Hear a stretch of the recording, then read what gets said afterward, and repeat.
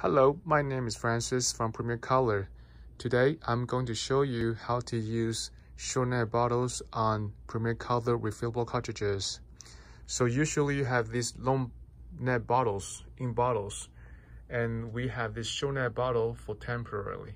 Inks are compatible 100%. There's no problems. So the new ink bottles will come with a funnel. So this is conversion kit. You remove the 2 screws, and you'll remove another screw from here. Now remove the cylinder. You remove this black screw and remove again. Now you will see ink inside the cartridge. Now you will use a funnel that we provided for you.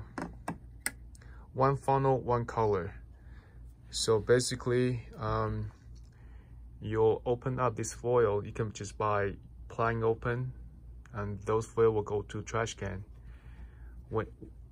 While you are opening this foil, you don't want to push it because ink is filled up pretty like 99%.